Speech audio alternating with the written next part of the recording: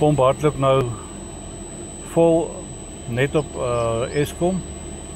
Ons gaan nou die PV aansit.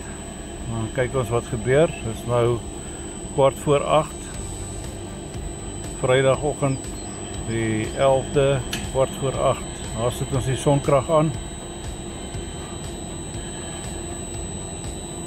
Daar blend hy nou heeltemal deur. Drop Eskom amper heeltemal weg. I would like to introduce our pivot master system.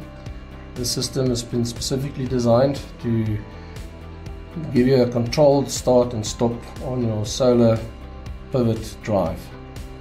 If there is no controlled start and stop, you sit with false starts, it could cause problems on the pump, it could cause problems on the center pivot. So this little controller sorts that out.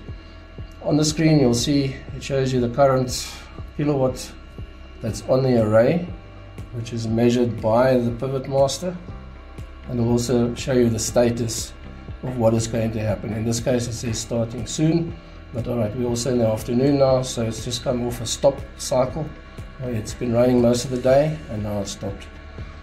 You can dial in your threshold where you want your machine to start by pressing your enter button, and that will show you the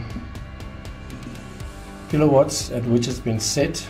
So at this moment in time the machine has been set to start at 9 kilowatts. If it falls below the 9 kilowatt threshold, then it will stop the pump and the pivot in a nice controlled fashion.